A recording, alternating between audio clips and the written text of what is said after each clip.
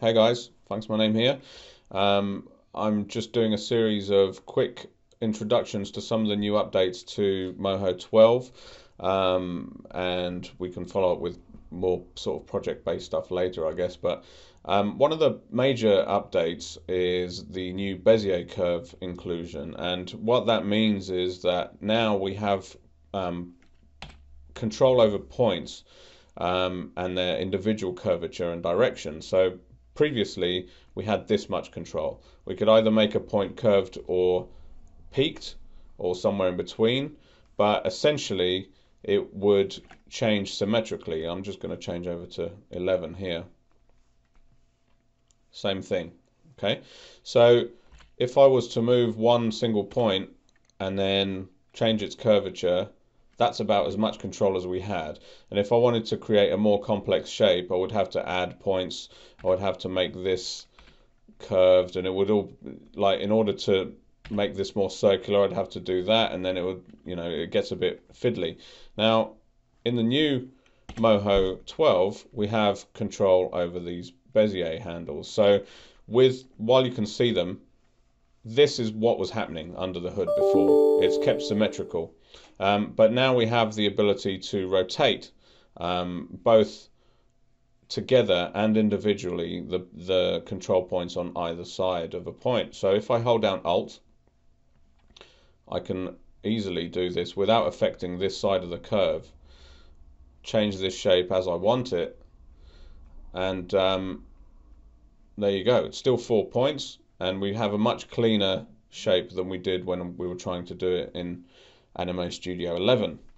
So you can show and hide them while using the move tool, but as you can see, especially when you get more points, because these handles are very similar in style to the points, it can get confusing, especially in a more complex shape, as to what you are moving. So you can actually move the Bezier handles in the move tool, but I prefer not to. I hide that, use the move tool as a move tool, and then if I just hold down C, I can temporarily change these Bezier handles, and then as I let go of C, it goes back to the move tool. So that's a really useful way of changing between tools, and you can do it with any tool, and apparently you could have done that for a few generations of Anime Studio now, but I just wasn't aware of it. So that's a top useful tip, that you can quickly just change into and out of different tools. Yeah. So one of the nice side effects of this means that if I just go back to having a circle, if I was to hide, or let's say delete, one of these curves, you'd still see a really nice circular shape. I'll delete these. Whereas in 11, that was not the case.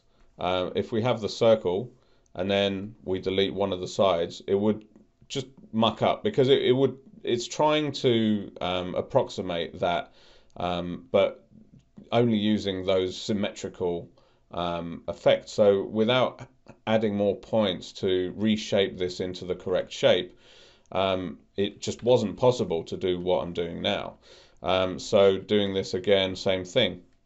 Doing that, you'd get two flat lines, because it doesn't have the information that I want these curved, even though they were originally curved.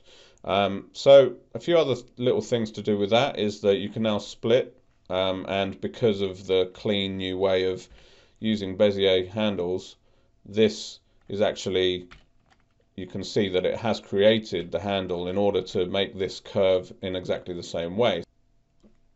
Another new functionality for the vector tools is that you can now weld overlapping shapes together and cut them away from each other, or to add to each other, kind of a Boolean operation. If you go into here, select all the points and weld crossings, you see that points have been added where they cross. And if I go and just delete the points that I don't want to be part of the shape, now this has become a shape, a single shape that I can fill, and that wasn't ever possible before. So moving on to the drawing tools quickly, what I'll do is show you in here the freehand options. This point reduction here I'll set it as 0 at the moment, which means it will work a lot more like Anime Studio 11 did.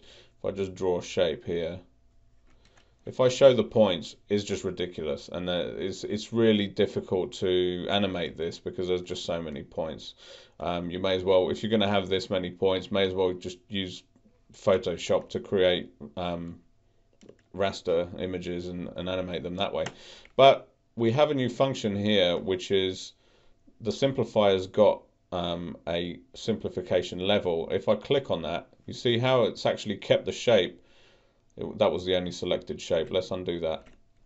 As well as it can, it will keep the shape, but look how fewer points there are, and that's on a setting of 50. If I go to the drawing tools, this is now built into the drawing tools. So if I put that on 50, smoothing's down to 0, and I'll draw the same, well, try to draw roughly the same shape. You see, drawing is so much cleaner and just generally better. So yeah, that's updates to the drawing tools.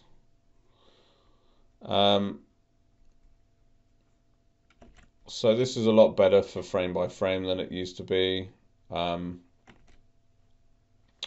now you can auto weld as well, and that will auto trim the start and end. So as they cross over, I don't know how useful this is. It's sometimes, oh look, I made a Gandalf hat. You can